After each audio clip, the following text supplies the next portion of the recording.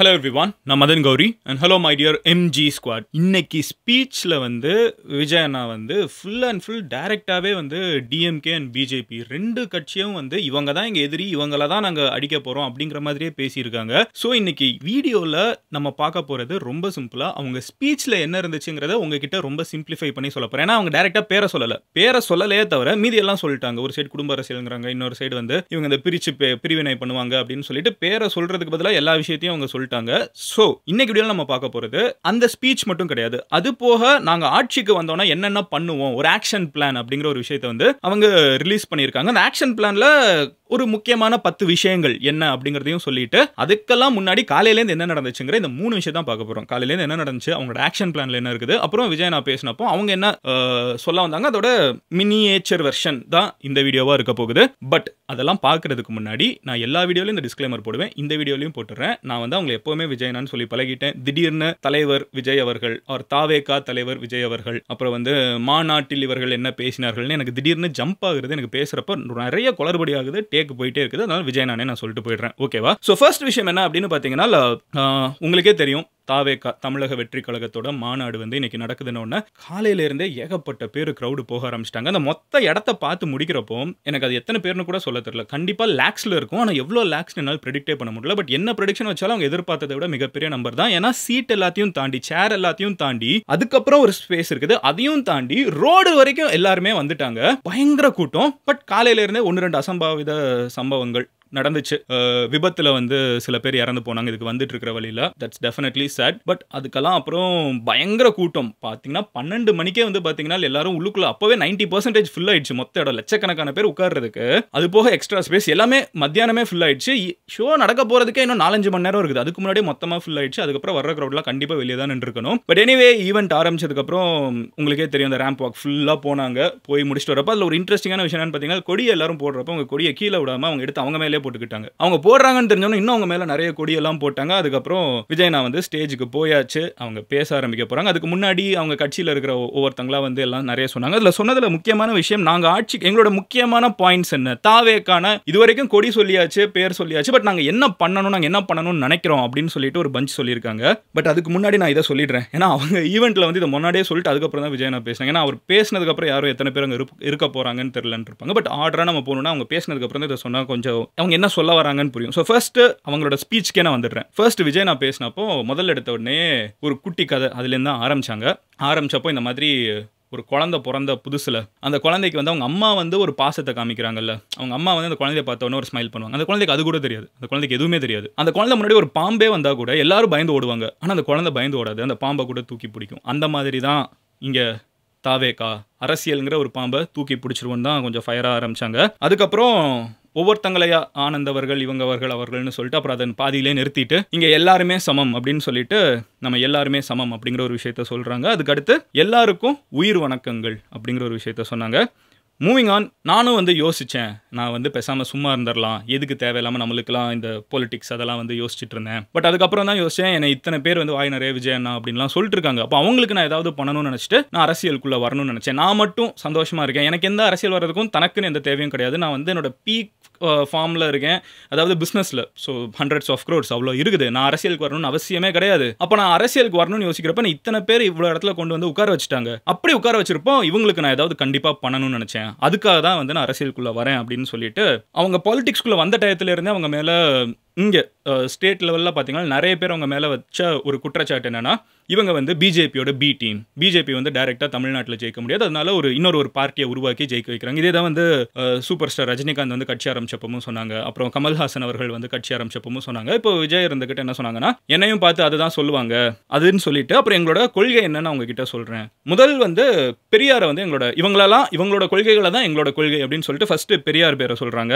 பெரியார் பேரை சொன்ன உடனே நிறைய பேர் பெரியார் சொன்னா அது எப்படி பெரியார் இவங்க சொல்லுவாங்க அப்படின்னு சொல்லிட்டு ஒரு பெயிண்ட் டப்பாவை தூக்கிட்டு வருவாங்கன்னு சொன்னாங்க. பெயிண்ட் டப்பானா என்ன, யாரு கட்சி ஆரம்பிச்சாலும் உடனே பெயிண்ட் டப்பா அப்படின்னு என்ன சொல்றாங்கன்னா, இந்த யாரா இருந்தாலும் பிஜேபியோட பி டீம் ஒரு காவி நிறத்தடிச்சு இவங்க பிஜேபியோட பி டீம் அப்படின்றவாங்கல்ல, அது இங்க அடிக்க முடியாது, நாங்க வந்து பெரியாரோட கொள்கை அப்படின்னு சொல்லிட்டு பெரியார் தான் ஆக்சுவலாக எனக்கு வீடியோ ஃபுல்லாவே அவங்க மொத்த மாநாடு அண்ட் அதோட வீடியோ உங்களோட விஷுவல்ஸ் எல்லாத்துலயுமே நீங்க பாத்தீங்கன்னா பெரியார் வந்து அவங்களோட மேஜர் ஃபோர்ஸ், பெரியாரோட ஐடியாலஜிஸ். அதே நேரத்தில் நாங்க வந்து அவங்க கடவுள் மறுப்புங்கிற ஒரு விஷயத்தை அவங்க வச்சிருந்தாங்க, அதை நாங்க ஏத்துக்கல. பட் மத்தபடி பெரியார் என்னென்ன சொன்னாங்களோ அதெல்லாம் ஏத்துக்கிறோம் அப்படின்னு சொல்றாங்க. அதுக்கு அடுத்து வந்து காமராஜர் அவரோட நேர்மை, அதுக்கப்புறம் வந்து அம்பேத்கரோட ஈக்குவாலிட்டி, வேலு நாச்சியார் வந்து தனக்குன்னு ஒரு சுயமா எதுவும் யோசிக்காம ஊருக்காக வாழ்ந்த ஒருத்தங்க. அதே மாதிரி அஞ்சலை அம்மாள் வந்து முன்னேறணும், எந்த ஒரு பிரச்சனை இருந்தாலும் முன்னேறணும்னு யோசிப்பாங்க. இவங்களாங்க தான் எங்களோட கொள்கை, அவங்களோட கொள்கைகளை தான் நாங்கள் ஃபாலோ பண்ணுறோம் அப்படின்னு சொல்லிட்டு no truce and no compromise அப்படிங்கிறாங்க. இங்கே வந்தாச்சு, இங்கே நின்னாச்சு. நிறைய பேர் என்ன சொல்லிட்டு இருந்தாங்கன்னா அவங்க அரசியலுக்கு போவாங்க, போயிட்டு என்ன எலெக்ஷன் முடிஞ்சோன்னா மறுபடியும் நடிக்க வந்துருவாங்க. ஸோ அதுக்கு ரிப்ளை கொடுக்குற மாதிரி தான் இந்த ஸ்டேட்மெண்ட் இருந்துச்சு. No truce and no compromise அப்படின்னா வந்தாச்சு, இனிமேல் நாங்கள் வந்து யாரு கூடயும் இப்படி இணங்கி போகிறது, அதுக்கப்புறம் வந்து காம்ப்ரமைஸில் போகிறது, அதெல்லாம் ஒன்றும் கிடையாது. வந்தாச்சு சண்டை, நாங்கள் சண்டை தான் போட போகிறோம் அப்படிங்கிறத டிக்ளேர் பண்ணுறாங்க. இது அப்புறம் வந்து பிறப்புக்கும் எல்லா உயிருக்கும் அப்படிங்கிறது தான் வந்து எங்களோட பேசிக்கான கொள்கையே. அப்படி பார்த்தா என்ன சொல்கிறாங்கன்னா, இப்போ பிஜேபி வந்து நாங்கள் அவங்களோட சைடு போகவே மாட்டோம் அப்படிங்கிறத அது இன்டெரக்டாக அவங்க அதை தான் சொல்கிறாங்க. பிறப்புக்கும் எல்லா உயிருக்கும், பிஜேபி பி டீம்னு சொல்கிறவங்களுக்கு பிறப்புக்கும் எல்லா உயிருக்கும்னு சொல்கிறப்போ நாங்கள் அவங்கள மாதிரி பிரிக்க மாட்டோம், நாங்கள் எல்லாத்தையும் சேர்த்து எல்லாருமே சமம்னு யோசிக்கிறவங்க. ரெண்டாவது வந்து அவங்கள கூட கண்டுபிடிச்சிக்கலாம், அவங்களே காமிச்சுப்பாங்க, அப்படி ஏதாவது பேசி அப்படிலாம் பிரிக்க ட்ரை பண்ணி காமிச்சுப்பாங்க. அதை விட மோசமானது வந்து இந்த ஊழல் வந்து நம்ம கண்டுபிடிக்கவே முடியாது, நம்ம எல்லாருக்குள்ளேயுமே ஊறி இருக்கும். அவங்கள வந்து ஒரு முகமூடி போட்டுப்பாங்க, திராவிட கொள்கை அப்படின்லாம் பேசிட்டு ஒரு முகமூடி போட்டுப்பாங்க. இது பேசிக்காக வந்து டிஎம்கேவை தான் அவங்க சொல்கிறாங்க. ஸோ அவங்க வந்து ஏமாத்திட்டு இருக்காங்க திராவிட கொள்கைன்னு சொல்லிட்டு, ஆனால் அவங்க ஒரு ஊழல் அப்படிங்கிற மாதிரி இவங்க பேசுகிறாங்க. அதுக்கடுத்து வந்து இவங்க ரெண்டு பேரும் அண்டர் கிரவுண்டில் வேற ஒரு டீலிங் போட்டுப்பாங்க, டிஎம்கேவும் பிஜேபியும். எலெக்ஷன் அப்போ மட்டும் ஏதாவது ஒன்று பேசிட்டு மீதி நேரத்தில் அண்டர் கிரவுண்டில் ஒரு டீலிங் போட்டுப்பாங்க அப்படிங்கிறதையும் அவங்களே சொல்கிறாங்க ஸ்டேஜில். இவ்வளோ டேரெக்டாக அவங்க பேசுவாங்க, நம்ம யாருமே எதிர்பார்க்கல. இன்ஃபேக்ட் நேத்திக்கு வரைக்கும், இந்த ஸ்பீச் ஆரம்பிக்கிறதுக்கு முன்னாடி வரைக்கும் அவங்க வந்துட்டு அவங்க பாட்டு ஏதாவது சைலண்டாக பேசிட்டு போயிடுவாங்கன்னு தான் நிறைய பேர் கிரிட்டிக்ஸ் பேசினாங்க. பட் அவர் டைரக்டாகவே தான் சொல்லியிருக்காங்க. அதுக்கு அடுத்தது வந்து டிஎம்கே வந்து எப்போவுமே பிஜேபி வந்து ஃபாசிசம் அப்படின்னு சொல்லுவாங்க. ஃபாசிசம்னா ஒன்றுமே இல்லை. ஃபாசிசம்க்கு ஒரு டிக்ஷனரி மீனிங் நான் உங்ககிட்ட வாசிச்சு காமிச்சிடுறேன். சமுதாயத்தின் அதிகார வர்க்கத்தில் சர்வாதிகார முறையில் பொருளாதார மற்றும் மற்றவை விஷயங்களில் தீர்மானிக்கப்படுபவை. அதாவது யாரையுமே இன்க்ளூட் பண்ணாமல் நான் நினைக்கிறது மட்டும்தான், யாரும் எதுவும் சொல்லக்கூடாது, நான் தான் இங்கே எல்லாமேனு ஒரு ராஜாவோட ஒரு தனம் இருக்குள்ள, ஒரு மிகப்பெரிய கிங்டம்லாம் வச்சிருக்கிறவங்களாம் யோசிப்பாங்க. இங்கே நான் மட்டும் கிங்டம் வச்சவங்க எல்லாரும் அப்படி யோசிக்கல. பட் சில பேர் ரொம்ப மூர்க்கமாக இருக்கும், என்னை எதிர்த்து எவனுமே கேள்வி கேட்கக்கூடாது, இங்கே நான் வச்சது தான் சட்டம், நான் தான் இங்கே எல்லாமே நினைக்கிறவங்களாம் வந்து இவங்க ஃபாசிசம் அப்படின்னு சொல்கிறாங்க. ஸோ இவங்க ரெண்டு பேரும் வந்து அண்டர் கிரவுண்ட் டீலிங் போட்டுக்கிட்டு எலெக்ஷன் டயத்தில் வந்து இவங்க பிஜேபியை பார்த்து ஃபாசிசம்னு சொல்லுவாங்க. அவங்க ஃபாசிசம்னா நீங்கள் என்ன பாயாசம் அப்படின்னா, நீங்களும் அவங்களும் ஒன்று, ரெண்டு பேரும் ஒன்று தான். நீங்கள் ரெண்டு பேருமே வந்து யோசிக்கிறது என்னன்னா, எங்களை எதிர்த்து யாரும் கேள்வியே கேட்டக்கூடாது, எங்களை எதிர்த்து யாருமே பேசக்கூடாது, அப்படி ஏதாவது பண்ணாங்கன்னா அவங்க என்னன்னாலும் பண்ணும், அந்த ஒரு ஆட்டிடியூட் இருக்குது தான் ஜென்ரலாக ஃபாசிசம். இது வந்து டிஎம்கே வந்து எப்போவுமே பிஜேபி அட்டாக் பண்ணுறதுக்கு யூஸ் பண்ணுற ஒரு வேர்டு. இப்போ இவங்க என்ன சொல்கிறாங்கன்னா, அவங்க ஃபாசிசம்னா நீங்களும் அதே தானே, அதை வந்து ஒரு ஃபன்னாக ஃபாசிசம்னா நீங்கள் என்ன பாயாசமா அப்படின்னு சொல்லி கேட்டாங்க. அதுக்கு அடுத்து வந்து இந்த மோடி மஸ்தான் வேலையெல்லாம் இனிமேல் செய்ய முடியாது, டைரெக்டாக மோடியை வந்து அட்டாக் பண்ணிட்டு இந்த மோடியை காமிச்சு பயமுடுத்துறது இருக்கும்ல, ஸோ அதை மோடி மஸ்தான் வேலையெல்லாம் செய்ய முடியாது. ரொம்ப சிம்பிளாக சொல்லணும்னா பிஜேபி வந்து இவங்களோட ஐடியாலஜிக்கல் எனிமி, அதாவது எல்லாருமே சமம் அப்படிங்கிறதா எங்களோட ஐடியாலஜி. டிஎம்கே வந்து எங்களோட பொலிட்டிக்கல் எனிமி, இங்கே வந்து எலெக்ஷனில் நிற்க போகிறது டிஎம்கேவுக்கு எதிராக தான் அப்படிங்கிறதையும் அங்கேயே அந்த பாயிண்ட்ல எஸ்டாப்ளிஷ் பண்ணுறாங்க. அதுக்கடுத்து எங்களோட பாலிசி என்னன்னு கேட்டிங்கன்னா, மக்களோட நிற்கிறது தான் செக்யூலர் சோஷியல் ஜஸ்டிஸ், எல்லாருக்கும் எல்லாம் கிடைக்கணுங்கிறதா ரொம்ப சிம்பிளாக சொல்கிறாங்க. அதாவது வீடு, சாப்பாடு, வேலை, இது என்னன்னு பார்த்தீங்கன்னா ஜென்ரலாக எம்ஜிஆர் வந்து பாலிடிக்ஸ்க்கு வந்தப்போ உங்களோட கொள்கை என்னன்னு கேட்டால் அவங்க வந்து ரொம்ப சிம்பிளாக டிஎம்கேவை எதிர்க்கிறது வந்து தீய சக்தி திமுக, அதுலேருந்து நாங்கள் வந்து காப்பாற்ற போகிறோம் மக்கள்ங்கிற ஒரு ஆட்டிடியூட்ல தான் அவங்க இருந்தாங்க. கிட்டத்தட்ட இவங்க அதே தான். ஸோ இந்த இடத்துல அவங்களோட கொள்கை என்னங்கிறதுக்குள்ளே போகிறத தாண்டி அவங்க என்ன சொல்கிறாங்கன்னா, அவங்க வந்து ரிலீஜனால டிவைட் பண்ணுறாங்க, இவங்க ரொம்ப கரப்டாக இருக்காங்க, இவங்க ரெண்டு பேருக்கும் நாங்கள் ஒரு அல்டர்னேட்டிவ், இவங்க வந்து we are different from others, நாங்கள் இன்னையிலேருந்து இதை நாங்கள் தெளிவாக பண்ண போகிறோம், நாங்கள் வந்து ஒரு டிரெவிடியன் பார்ட்டிங்கிறதையும் எஸ்டாப்ளிஷ் பண்ணுறாங்க. அதுவுமே வந்து ஒரு டிரெவிடியன் ஐடியாலஜியில் தான் மொத்தமாகவே இருக்குது. நோ லுக்கிங் பேக் அப்படிங்கிற ஒரு விஷயத்த சொல்லியிருக்காங்க. வந்ததுக்கப்புறம் இந்த திரும்பி நடிக்க போவேன் அதெல்லாம் எதுவுமே இருக்க போகிறது கிடையாது. அண்ட் இது ஒரு பெரிய gathering, but not for cash but for cos. உண்மையிலே இங்கே ஒரு காரணம் இருக்குது, சும்மா காசு கொடுத்து கூப்பிடுற கூட்டம் அப்படின்னு ஒன்று சொல்லுவாங்க. ஜென்ரலாக பொலிட்டிக்கல் மீட்டிங் பெருசாக நடந்துருச்சுன்னா கூப்பிட்டுருப்பாங்க, பிரியாணி கொடுத்து கூப்பிட்டுருப்பாங்க, காசு கொடுத்து கூப்பிட்டுருப்பாங்கன்னு. ஸோ இது வந்து ஒரு கேஷுக்கு வந்த கூட்டம் கிடையாது, இது ஒரு காஸ்க்கு வந்த கூட்டம் அப்படின்னு சொல்கிறாங்க. அண்ட் அடுத்து நம்ம எல்லாருக்குமே தெரியும், அவங்க பாலிடிக்ஸ் அனௌன்ஸ் பண்ண டயத்தில் இருந்தே இன்டர்நெட்டில் ஜென்ரலாக விஜய் அஜித் சண்டைகள்லாம் தாண்டி பொலிட்டிக்கல் பார்ட்டிஸ் வந்து அவங்களை கண்டினியூஸாக அட்டாக் பண்ணிட்டே இருந்துச்சு. ஸோ அதுக்கு அவங்க என்ன சொல்கிறாங்கன்னா, இந்த சோஷியல் மீடியா ட்ரால்ஸு, அப்புறம் இந்த ஆபாசமாக அவங்கள ஃபேமிலியை பற்றி பேசுறது, இல்லை அவங்கள ஆபாசமாக ஏதாவது சித்தரிக்கிறது, இந்த அல்லு சில்லு வேலையெல்லாம் வந்து இங்கே செட் ஆகாது. அப்புறம் அல்லு சில்லுங்களை விட்டு பேச வைக்கிறது, அதாவது இந்த யாராவது ஒருத்தங்க ஏதாவது ஒரு யூடியூப் சேனலில் உட்காந்துக்கிட்டு இவங்க இதுதான் பண்ணாங்க, அவங்க வந்து இவங்க வந்து தெரியுமா, இவங்களோட உண்மையான முகம் தெரியுமா அப்படின்லாம் பேசிட்டு இருப்பாங்களா. ஸோ அதெல்லாம் வந்து அவங்க டைரெக்டாகவே ஸ்டேஜில் இருந்தே அவங்க சொல்கிறாங்க. அதுக்கடுத்து வந்து 234 இடத்துலையும் நாங்கள் சோலோவாக நின்னா கூட நாங்கள் ஜெயிக்க முடியும் அப்படிங்கிறதெல்லாம் பேசுகிறாங்க. அதுக்கப்புறம் அனிதா வந்து இறந்துப்பாங்க. அதாவது நீட்டுக்கு வந்து அவங்க எல்லா எலிஜிபிளும் இருந்தாங்க. பட் நீட் எக்ஸாம்ங்கிற ஒரு பொண்ணு தமிழ்நாட்டில் இருந்த பொண்ணு உங்க எல்லாருக்குமே தெரிஞ்சிருக்கும். She was eligible to become a doctor according to the existing rules அப்போ அந்த மொமெண்ட்ல. பட் நீட்டுங்கிற ஒரு விஷயம் வந்ததுக்கப்புறம் அவங்களால டாக்டர் ஆக முடியாது, நீட் எக்ஸாமை கிளியர் பண்ணணும்னு சொல்லி ட்ரை பண்ணாங்க. பட் அவங்களால கிளியர் பண்ண முடியலங்கிற பட்சத்தில் அவங்க வந்து தற்கொலை பண்ணி இறந்து போனாங்க. ஸோ விஜய் நான் வந்து ஸ்டேஜில் என்ன சொன்னாங்கன்னா, வித்யாவோட மரணம், அவங்களோட சொந்த தங்கை வந்து சின்ன வயசுலேயே அவங்களுக்கு இறந்து போயிட்டாங்க. அவங்க இறந்தப்போ எனக்கு என்ன வலி இருந்துச்சோ அனிதா இறந்தப்பவும் அதே வலி தான் இருந்துச்சு அப்படின்னு சொல்லிட்டு அதுக்கப்புறம் கூத்தாடி விஜய் அப்படிங்கிற ஒரு போர்ஷனுக்கு வந்தாங்க. அவங்க நிறைய பேர் வந்து இந்த பொலிட்டிக்கல் இன்டர்வியூஸ் கொடுக்குறவங்க அவங்க என்ன ஒரு கூத்தாடி தானே, அதாவது ஆக்டர் தானே, அவங்களுக்கு என்ன தெரிய போகுதுன்னு பேசினாங்க. அதுக்கு வந்து கூத்துங்கிறது தமிழ்நாட்டில் இருந்த ஒரு கலை வடிவம் தான், நான் கூத்தாடி தான். அன்னைக்கு கூத்து அப்படிங்கிறது தெருக்கூத்து சொல்கிறாங்க. ஸோ தெருக்கூத்துல இருந்துச்சு, இன்னைக்கு சினிமாவாக இருக்குது. அந்த கூத்தை பண்ணவங்க தான் அதுக்கு முன்னாடி எம்ஜிஆர் என்டிஆர்லாம் இன்னைக்கு வரைக்கும் பெரிய ஸ்டார்ஸாக இருக்காங்க. நான் கூத்தாடி தான் அப்படிங்கிறத அவங்க சொல்லிக்கிறாங்க. அதுக்கடுத்து வந்து அரசியல் அழுக்கை அடித்து எடுக்கும் நேரம் அப்படின்னு வந்து சொல்றாங்க. ஸோ அரசியல் வந்து நிறைய அழுக்கு இருக்குது, அதெல்லாம் அடிச்சு துவைச்சு நீக்க போறோம் அப்படின்னு சொல்லிட்டு இஸ் எண்டிங் தி ஸ்பீச் முடிக்கிறதுக்கு முன்னாடி இந்த பேர் காரணம் ஃபிளாகுக்கெல்லாம் வந்து மீனிங் சொல்றேன்னு சொல்லியிருந்தேன் அப்படின்னு சொல்லிட்டு அந்த வெற்றி அதுதான் ரீசன், எல்லாருக்குமே ஹாப்பினஸ் கொடுக்கும். ஸோ தமிழக வெற்றி கழகம்னு வச்சுட்டு அடுத்து அதே மாதிரி வந்து ஃபிளாகுக்கு வந்து அந்த வாகை அது வந்து தமிழ் மன்னர்கள் வந்து போட்டு போகிறது. அப்புறம் வந்து மன்னர்கள் வந்து சூடி கொண்டு போவாங்க.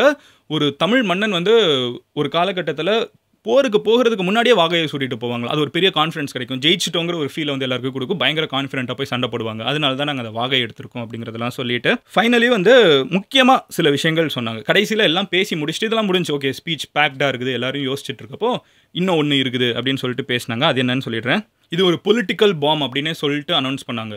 நாங்கள் தனியாக நின்று எல்லா இடத்துலையும் ஜெயிக்க முடியுங்கிற நம்பிக்கை எங்களுக்கு இருக்குது, ஆனால் யாராவது எங்கள் கூட சேரணும்னு நினச்சா நாங்கள் அவங்கள வெல்கம் பண்ணுவோம் அப்படின்ட்டு இருக்காங்க. இது வந்து ஒரு பொலிட்டிக்கல் பாம் தான். பேசிக்காக எல்லாருமே என்ன சொல்லிட்டு இருந்தாங்கன்னா, அவங்க தனியாக எலெக்ஷனில் நிற்பாங்க, வாட்டரை டெஸ்ட் பண்ணுவாங்க, அவங்க இந்த எலெக்ஷனில் தோற்றுருவாங்க, அதுக்கப்புறம் அதுக்கு அடுத்த எலெக்ஷனில் வேணால் ட்ரை பண்ணலாம் அப்படின்ட்டு இருந்தாங்க. அவங்க என்ன சொல்லிட்டாங்கன்னா, யாருனாலும் எங்கள் கூட கூட்டணிக்கு வரலான்னு சொன்னது வந்து, இன்னொன்று என்ன சொன்னாங்கன்னா, open to power sharing also. வெறுமனே ஜென்ரலாக தமிழ்நாடு பாலிடிக்ஸ் அப்படின்னா எத்தனை கட்சி ஒன்றா சேர்ந்து நின்னாலும் கடைசியில் ஆட்சி அமைக்கிறப்ப வந்து ஒரு கட்சி தான் ஆட்சி அமைச்சிட்டு இருக்கோம். அவங்க என்ன சொல்கிறாங்கன்னா, கவர்மெண்ட்டில் மினிஸ்ட்ரி வந்து எங்கள் கூட இருக்கிற ஒரு கட்சிக்கு கொடுப்போம், இன்னொரு மினிஸ்ட்ரி இன்னொரு கட்சிக்கு கொடுப்போம். ஸோ வெறுமனே கூட்டணி எலெக்ஷன் அப்போ மட்டும் இல்லை, கவர்னன்ஸ்லேயும் வந்து ஈக்குவலாக நாங்கள் வந்து கட்சிக்கு டிஸ்ட்ரிபியூட் பண்ணணும்னு நினைக்கிறோம். So we are open to கோலேஷன் அப்படின்னு சொல்லியிருக்காங்க. இது மெயினாக யாரை டார்கெட் பண்ணுறதுன்னு பார்த்தீங்கன்னா விடுதலை சிறுத்தை கட்சிகள். ஏன்னா அவங்க ரீசெண்டாக அந்த ஒரு டிஸ்கஷன் வந்து டிஎம்கேவோட ரொம்ப பப்ளிக்காகவே போட்டுட்டு இருந்தாங்க. எங்களுக்கு ஆட்சியில் வந்து இடம் வேணும் அப்படின்னு சொல்லிட்டு அவங்கள வெல்கம் பண்ணுறது. நாம் தமிழர் கட்சி வந்து இதுக்கு எப்படி ரியாக்ட் பண்ணுவாங்கன்னு வெயிட் பண்ணி பார்க்கணும்.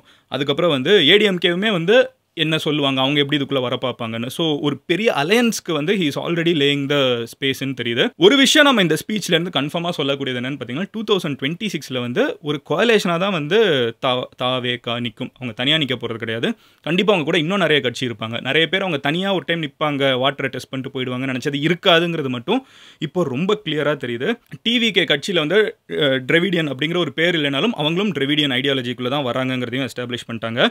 இப்போ வந்து அவங்களோட கட்சியோட முக்கியமான சில பாயிண்ட்ஸ்னு சொல்லிட்டு அதுக்கு முன்னாடி பேசப்பட்டது, பிரஸ்க்கு வந்ததெல்லாம் நான் உங்ககிட்ட சொல்லிடுறேன். ஃபர்ஸ்ட் ஒன் வந்து மதுரையில் ஒரு பிரான்ச் ஆஃப் செக்ரட்டரியேட் வந்து உருவாக்கணும்னு சொல்லியிருக்காங்க. ஒரு மதுரைக்காரனா ஜாலியாக தான் இருக்கும், மதுரையில் என்ன நடந்தாலும் நான் ஜாலியாக தான் இருப்பேன். இது மெட்ரோ கொண்டு வரதுன்னு சொன்னதாக இருக்கட்டும், செக்ரட்டரியேட் கொண்டு வரதுன்னு சொல்கிறதா இருக்கட்டும், வாட் எவர் இட் இஸ். மதுரையில் பேசிக்காக செக்ரட்டரியேட்ங்கிறது வந்து பவர் சென்டர், சென்னையில் தான் செக்ரட்டரியேட் இருக்குது. அந்த செக்ரட்டரியேட்டோட ஒரு பிரான்ச் வந்து மதுரையிலையும் இருக்கும் அப்படின்னு சொல்லியிருக்காங்க. ரெண்டாவது வந்து pressure will be exerted to transfer education to state list. இப்போ வந்து நீட் வந்து நம்ம கண்ட்ரோலில் நிறைய இருக்க மாட்டேங்குது. அதே மாதிரி வந்து ஸ்டேட்ல என்ன சிலபஸ் வரணும் எல்லாமே வந்து ஒரு மாதிரி மிக்சட் லிஸ்ட்ல தான் இன்னைக்கு இருந்துட்டு இருக்குது. பட் அவங்க என்ன சொல்றாங்கன்னா, அது ஸ்டேட் லிஸ்ட்டுக்கு கொண்டு வாங்க. எஜுகேஷன் வந்து தமிழ்நாட்டில் என்ன படிக்கணுங்கிறது தமிழ்நாட்டோட கண்ட்ரோலில் இருக்கணும். அதை வந்து சென்ட்ரல் கவர்மெண்ட் பெருசாக இன்வால்வ் ஆகக்கூடாதுங்கிறதா அந்த ஸ்டேட்மெண்ட்டோட அர்த்தம். மூணாவது என்னன்னு பார்த்தீங்கன்னா, கவர்னர் பொசிஷன் வந்து ரிமூவ் பண்ணணும்னு சொல்லி நாங்கள் கேட்போம். ஸ்டேட்டை வந்து மட்டம் தட்டுற ஒரு கவர்னர் எங்களுக்கு வேணாம், அவங்க எங்களுக்கு வேணான்னு சொல்லுவோம். So the removal of governor's position will be demanded for undermining the autonomy of the state government அப்படின்னு இருக்காங்க. நாலாவது point, we assure a corruption free administration.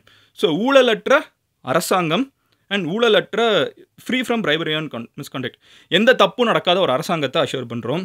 அதுக்கு அடுத்து அஞ்சாவது வந்து வேஸ்ட்லேண்ட், இந்த பொட்டல் காடுன்னெலாம் சொல்லுவாங்கள்ல, அந்த மாதிரி இருக்கக்கூடிய வேஸ்ட்லேண்ட் எல்லாத்தையும் எடுத்து அது வெட்லேண்டாக, நீர்நிலைகள் இருக்கக்கூடிய நிலங்களா இல்லை செடிகள்லாம் வளர்க்கக்கூடிய நிலங்களாக வந்து நாங்கள் மாற்றுவோம் அப்படின்ட்டு இருக்காங்க, தண்ணி சேகரிக்கக்கூடிய நிலங்களா. ஸோ அதுக்கடுத்து வந்து ஆவின் வந்து பிளாக் ஜாகரியை வந்து சப்ளை பண்ணும். பிளாக் ஜாகரினா நான் வெல்லோன்னு நினைக்கிறேன். I think I am right, not sure. 7வது வந்து பதநீர் வந்து ஸ்டேட் பெவரேஜா, தமிழ்நாட்டோட ஒரு ஸ்டேட் பெவரேஜா, ஸ்டேட் குடியா வந்து பதநீர் வந்து அனௌன்ஸ் பண்ணப்படும். ஸ்டேட் ட்ரிங்கா வந்து பதநீர் அனௌன்ஸ் பண்ணப்படும் இருக்காங்க. எனக்கே இவ்வளோ ரோல் ஆகுதுன்னு தெரியல. 8வது வந்து கவர்மெண்ட் எம்ப்ளாயீஸ் வந்து எல்லாருமே வாரத்தில் 2 நாளாவது கைத்தறி ட்ரெஸ் போடணும்னு சொல்லியிருப்பாங்க. இது வந்து தமிழ்நாட்டில் இருக்க இந்த கைத்தறி பிஸ்னஸை பூஸ்ட் பண்ணுற மாதிரி ஒரு விஷயம் சொல்கிறாங்க. 9th வந்து schools modelled after Kamarajar will be establish. Kamarajar ஸ்டைலில் வந்து ஸ்கூல்ஸ் வந்து எஸ்டாப்ளிஷ் பண்ணப்படும். அண்ட் 10th வந்து ஐடிக்குன்னு தனியாவே யூனிவர்சிட்டிஸ் உருவாக்கப்படும். அண்ட் அவங்க பேசினப்போ சொன்ன ஒரு முக்கியமான விஷயம் என்னன்னு பார்த்தீங்கன்னா, எல்லாமே சேஞ்ச் ஆகிட்டு இருக்குது, அரசியல் மட்டும் எப்படி சேஞ்ச் ஆகாம அதே இருக்கணும், இங்கே அதுவும் சேஞ்ச் ஆகணும் அப்படின்னு சொல்லிட்டு தான் அவங்க ஸ்டார்டிங்லேயே வந்து எல்லாருக்கும் இன்ட்ரோடக்ஷன் கொடுக்காம எல்லாருக்கும் உயிர் வணக்கங்கள் அப்படின்னு சொன்ன ஸ்டேட்மெண்ட்லேருந்து எவ்ரி திங் இஸ் அபவுட் இது நாங்கள் சேஞ்ச் பண்ணுறோம். இங்கே ஒரு சிஸ்டம் ரொம்ப வருஷமாக இருக்குது, அந்த சிஸ்டமை நாங்கள் சேஞ்ச் பண்ண போகிறோம். அதுக்கு 2 பேர் மெயினான அப்போசிஷன் இருக்காங்க. ஒன்று பிஜேபி, அவங்க வந்து ஐடியாலஜிக்கலாக ரொம்ப எதிரி. டிஎம்கே அவங்க வந்து எங்களோட பொலிட்டிக்கல் எதிரி அப்படின்னு சொல்லிட்டு அவங்க ஃபேமிலி பாலிடிக்ஸ் வர நடுவில் குடும்பங்கள்னு ஏதோ ஒன்று சொன்னாங்க. ஸோ அது கொள்ளையடிக்கும் குடும்பங்களோ சம்திங் ஏதோ ஒன்று சொன்னாங்க. ஸோ ஃபுல்லாகவே வந்து ஒரு ஃபுல் அண்ட் அந்த மோடி மஸ்தான் டேரக்டர் மோடி பேரே இங்கே சொன்னாங்க. எல்லாத்தையும் சொல்லிட்டு அவங்க பேரை சொல்ல பயப்படுறாங்க அப்படின்லாம் யோசிச்சிருக்காங்க. நாங்கள் டீசென்ட்டான பாலிடிக்ஸ் பண்ணணும்னு நினைக்கிறோம், பயம்லாம் கிடையாது.